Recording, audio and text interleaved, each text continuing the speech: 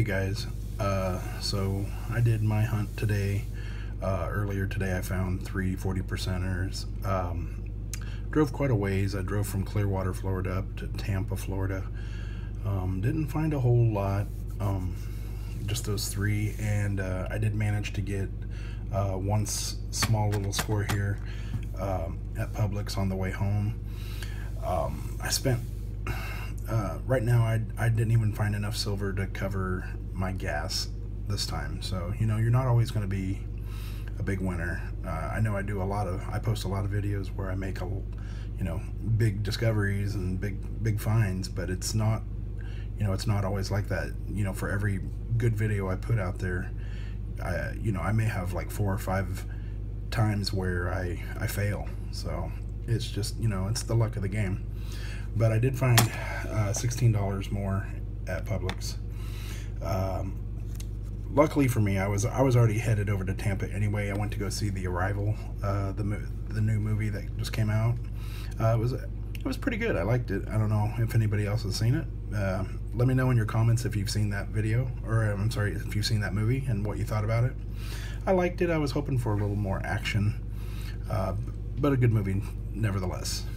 So basically, I really need like one more coin to basically profit off of today, so that it wasn't a complete failure.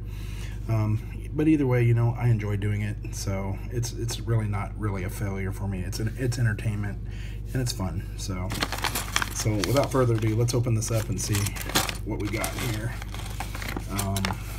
Like I said, it's been pretty dried up lately.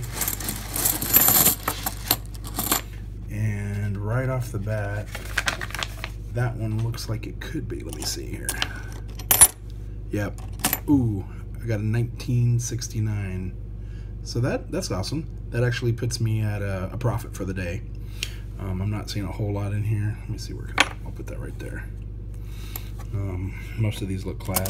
A 1980, 71. That is a 78. Which is a low mint year, but I don't really keep them. Oh, there's a 2005. There's a NIFC. It's in cruddy shape. I'll set it aside because I like to hold on to them. I haven't decided what I want to do with them yet. They don't seem like they're worth a whole lot. There's an 83. There's a quarter. I had to get some change, so she threw that in there. 72, because I don't think there was actually $16. It was like $15.50. Their coin machine was off. Bicentennial, 79, 72. Bicentennial, 96. Bicentennial. There's a 71. This one might be right here. Hold on, let me see. Bicentennial. What is this? Nope, just a really, really ugly 71. There's my other quarter. Oh, this one looks all, I don't know, it looks like a weak strike or something. I don't know. It's weird. It's all, you know what, I think somebody's just tried to polish it, so. Just a clad. Oh, wait a minute, right here. Right there.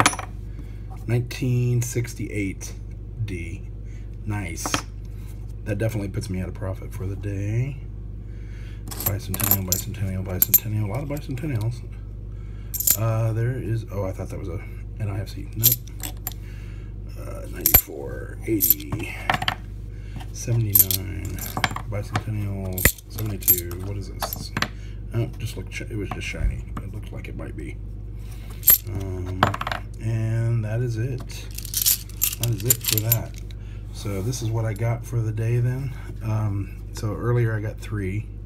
That puts me at 5 for the day, which is awesome. That actually puts me at a profit. Kind of pays for a little bit of my movie too, which is nice. Then I also got the NIFC. So there you go. Like I said, not a huge day for me, but I'll take 5 coins all day long, every day. That's more silver, and silver could go up.